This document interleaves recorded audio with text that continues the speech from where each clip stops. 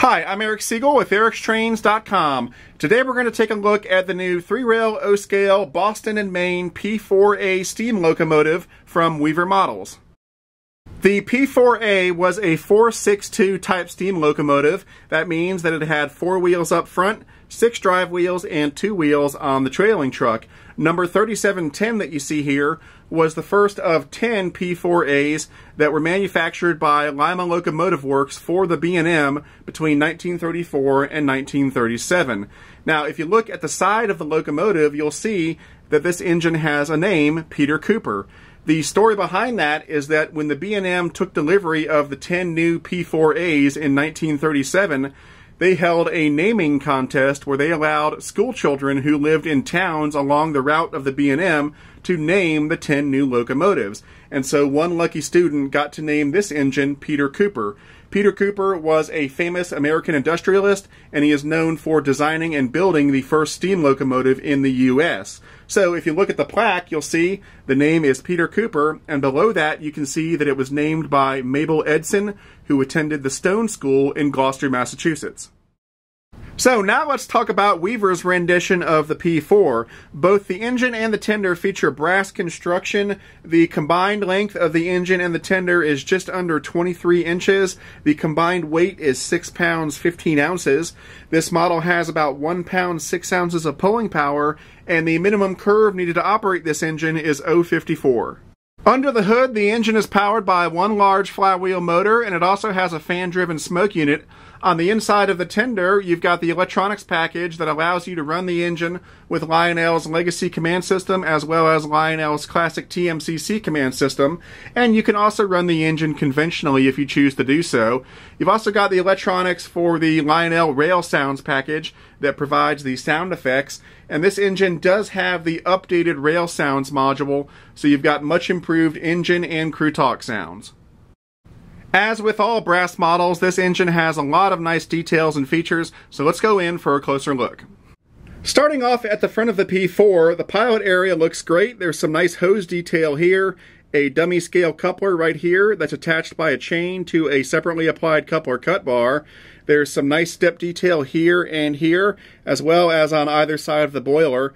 There's safety tread on the steps here, the walkway here, and the walkways up top, which you'll see in just a couple minutes. And then we've got some nice grab-on detailing here. Moving up, the front of the boiler is very well done with some nice rivet detailing all around. There are lighted number boards on either side of the operating headlight. There's a little swinging bell right here, and then on either side we've got operating marker lights. As we start our journey down the side of the engine, you can see the great detail on these steps here, as well as the nice equipment behind it, and you can see some of the nice detailing on the cylinders here. The drive wheels and the running gear on the P4 look fantastic, and they look even better when the engine is in motion. You'll see that in just a few minutes. The firebox area looks awesome. We've got nice rivet detail all around and some nice piping detail here, and the trailing truck is nicely detailed as well. The sides of the locomotive are very nicely done. We've got lots of add-on details on both sides, and there are also legible builder's plates on either side of the locomotive. The exterior of the cab is very well done. There's a nicely detailed window here and one on the other side as well. Both of the side windows have nice clear plastic inserts, and there are a number of separately applied grab irons on this side as well as the other side. On the interior of the cab, there are 2 hand-painted crew figures and a very detailed backhead with lots of hand-painted valves and gauges. Let's take a look at the top of the locomotive. Up front, we've got the smokestack, and there's an operating fan-driven smoke unit inside. And of course, to load smoke fluid into the smoke unit, you just pour the smoke fluid directly down the stack. Behind that, we've got a nice whistle and some nice details back here, and then we've got a well-done sand dome here. Moving back, we've got the steam dome, some nice hand-painted pop-off valves here, a little dynamo right there, and then on top of the cab roof, we've got a vent that opens up like that. If we take a look at the rear of the engine, you can see how nicely detailed the backhead is here inside the cab. We've got some more separately applied grab irons and a couple windows back here, and then right here is the socket for the electrical tether coming from the tender. Here's a look at the underside of the engine. There are 2 pickup rollers here, there are traction tires on the last set of drivers, and all of the drivers are sprung. If we take a look under the trailing truck on the engine, we can see the smoke unit control switch that allows you to turn the smoke unit on and off. And then we've got the Weaver builder's plate, and this is a nice touch that Weaver adds to all of their steam engines. And if we read it, we can see that this particular steam engine that I bought is number 36 out of 40 units that were made in this particular production run. That does it for the engine. Now let's take a look at the tender. Starting at the bottom, the truck side frames are metal and they're very nicely detailed. And then we've got some nice piping going along the bottom as well. And then up here, we've got the great Boston and Maine logo that's on both sides of the tender. And this is probably as good a time as any to talk about the paint job on this engine. You know, painting is really one of Weaver Models' strong points. And I've never seen anything come out of Weaver that has a paint job that's anything less than flawless, and this engine is no exception. It's absolutely perfect. On the top of the tender, we've got a real coal load, and then there's some nice detailing back here, and we've got this hatch that opens up to reveal the master volume control for the engine, as well as the TMCC run program switch. On the front of the tender, we've got some nice step detail down here, some separately applied grab irons on either side, nice cast-in details here, safety tread on the platform up here, and then here's the electrical tether that plugs into the engine. The back of the tender looks great. There are some separately applied steps right here, a separately applied metal coupler cut bar, as well as a ladder and several grab irons, and there's an operating backup light right here. This is the electrocoupler that can be thrown from the TMCC or Legacy remote. And I've said this before, but I really like the way that Weaver does the O-gauge couplers on their models. On every Weaver steam engine that I've ever seen, they always recess the coupler a little bit so that it doesn't stick out very much.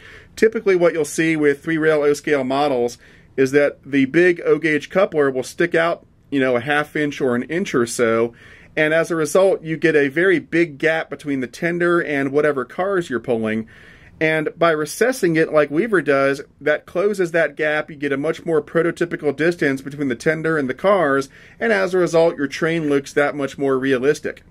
Here's a look at the underside of the tender. There are 2 pickup rollers, 1 per truck. The speaker for the sound system is under this truck here. There's some nice add-on detailing here. And then just like the engine, there's a Weaver builder's plate that again identifies this engine as number 36 out of 40 engines that were made in this production run. Okay, the last thing we're going to do before we start this thing up is BFIMO, best feature in my opinion. Well, in my opinion, the best feature on the new Weaver P4A is the sound effects package, and that's because this contains the updated Lionel Rail Sounds module that's now available from the Electric Railroad Company.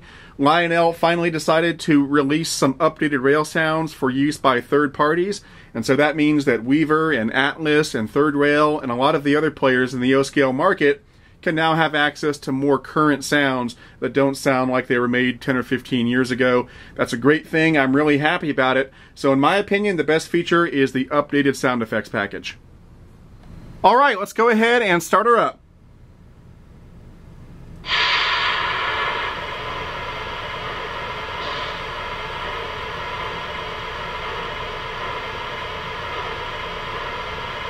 Okay, first up, let's give a listen to the whistle.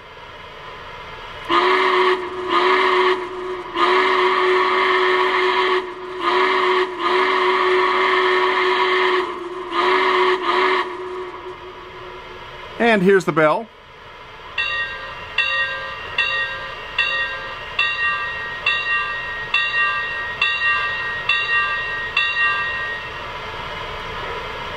Okay, now let's listen to some of the new crew chat sounds. I know some of you guys don't like crew chat sounds. That's okay, but I think they're fun, so let's give them a listen. And if you happen to own any recently made Lionel products, you may recognize some of these crew talk sounds because Rail Sounds is a Lionel product, of course. How's that track look? Are we clear? Over. Affirmative, the track is yours. Over. Roger that. All clear. Out. Dispatcher here. You're cleared onto the main. Over. Roger that. All clear. Out. Dispatcher here. Please hold for track orders. Over. Roger that. Out. The last sound we're going to check out is the cylinder steam release sound.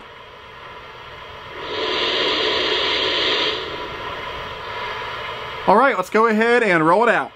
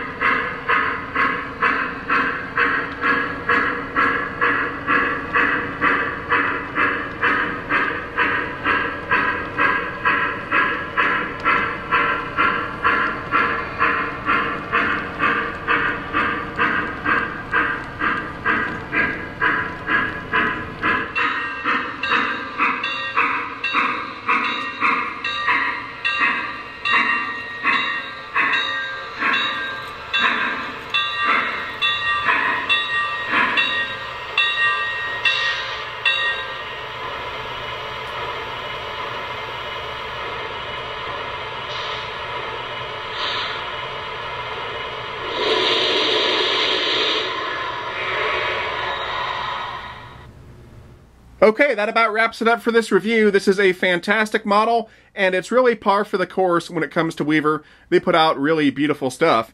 If you're interested in purchasing one of these, the retail price is just under $1,250, and you can get one from your local Weaver dealer, or you can get one directly from Weaver. You can go to their website at www.weavermodels.com, or you can give them a call at 570-473-9434. Anyway, that's it for now. I'm Eric Siegel, and I'll see you next time.